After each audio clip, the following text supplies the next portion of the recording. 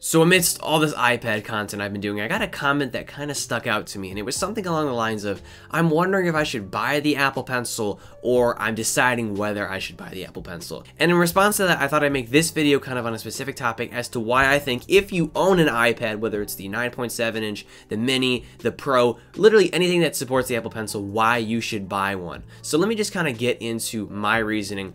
But before we do that, I really appreciate it if you'd leave a like in this video, comment if you have any questions, suggestions, or opinions, as the algorithm loves that, and it will help push my content to more people. So without further ado, let's get into why I think the Apple Pencil is a really viable and necessary accessory to buy with your iPad. So you have an iPad that supports Apple Pencil, whether it's the 2nd gen with the Pro or the 1st gen with the Air 3 Mini and the 2018 iPad, and you're wondering, what is the added benefit of these, devices, these styluses? It's kind of funny because Steve Jobs at one point said, who wants a stylus? You have to get them and put them away and you lose them. Yuck.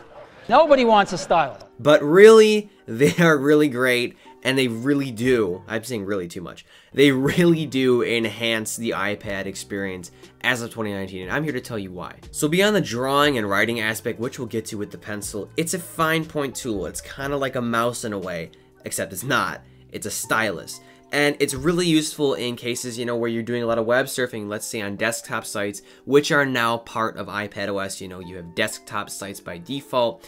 And, some of the things here, some of the buttons, some of the, things you have to kind of interact with are kind of small. And it really does help to have this fine point tool. Now, you can use your finger, but it just feels a little bit more clumsy. You can also highlight text much, much better. So let's go to a website here. I'll go to, I don't know, like a news site, let's just say.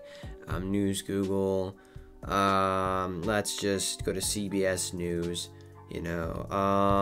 let's say we're reading this article and we want to highlight some text, so an alternative, and there you go. It's really easy, very, very easy, especially with this fine point tool here.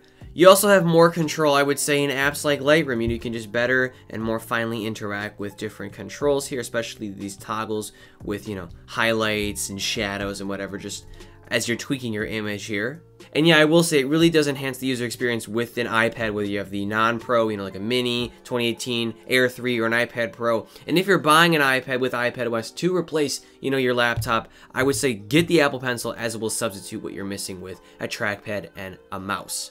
Next up, as we know, writing is a huge deal with iPad now, especially the Pro with the really low latency and the high refresh rate.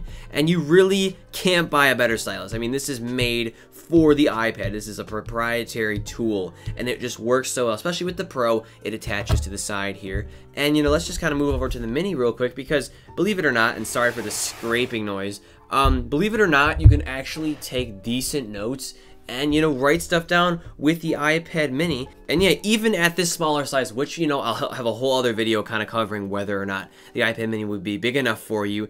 It just really is nice to be able to, jot a quick note down, or if you go into an app like, I don't know, Notability, and you want to, once again, mark up a document. Let's just zoom in here.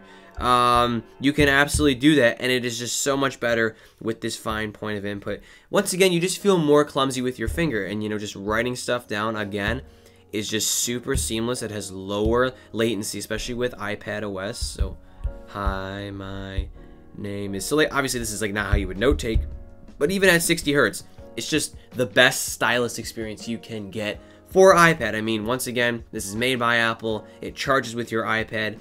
It feels nice, it looks nice, and yeah, writing is just a huge thing. Note-taking too. I'll actually switch back to my iPad Pro here, and I'll show you really quick the app that I plan on using in college to take, notes in classes, and I have gone over this before. It's called Good Notes 5. You can find more in-depth coverage of this app in a separate video of mine, but yeah, it's just a really great experience. I would not want any other stylus, so I would not want any other.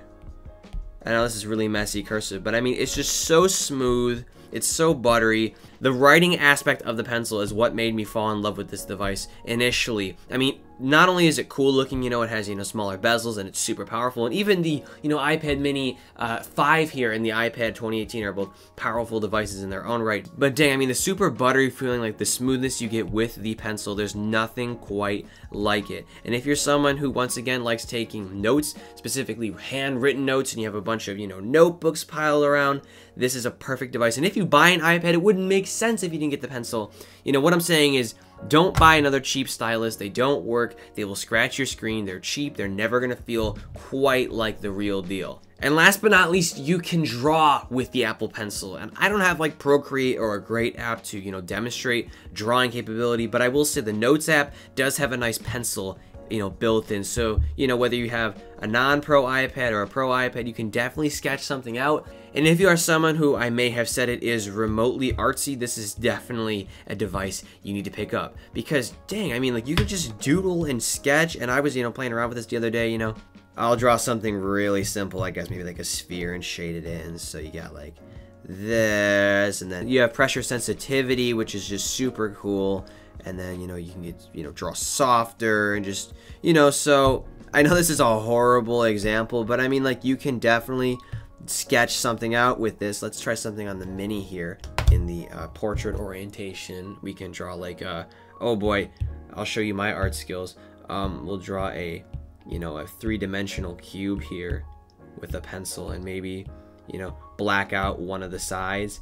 And once again, it's just really great because of the pressure sensitivity. It feels like you're actually, you know, drawing on paper, but without the, you know, without the roughness of it. And you can actually retain like a paper feel with, you know, a certain kind of screen protector. I don't know what it's called. I'll list the name of it over here somewhere in a title, but yeah, it's just a really great device if you're someone who likes doodling, drawing, even making simple illustrations. Say you were trying to, I don't know, explain something to somebody. Say you're a construction worker or someone who just draws diagrams all the time. And I don't know what apps you would use, but I'll just demonstrate right here. So you wanted to draw a little like diagram of something. Say you were like designing, you know, like a room, and you wanted to, you know, orient a bed a certain way, and then you had like certain dimensions, and then, you know, I don't know, you know, wanted to install new windows. I'm making all this up, but what I'm saying is that you can, you know, make diagrams and highlight and, you know, do a bunch of different stuff, and it's just really, really smooth.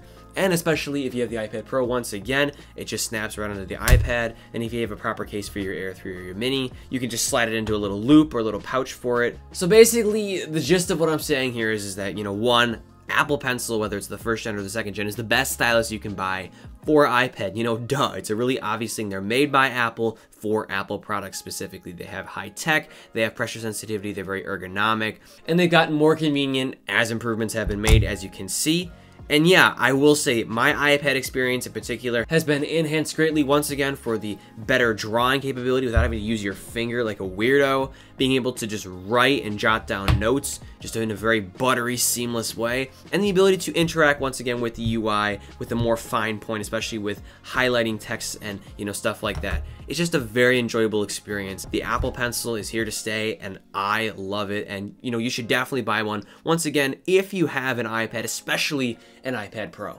And that about wraps things up. I hope this video helped you out. I'd really appreciate it if you'd leave a like in this video, comment if you have any questions or suggestions, and subscribe for more content like this. And as always, I'm Noah, and I will catch you all in the next one.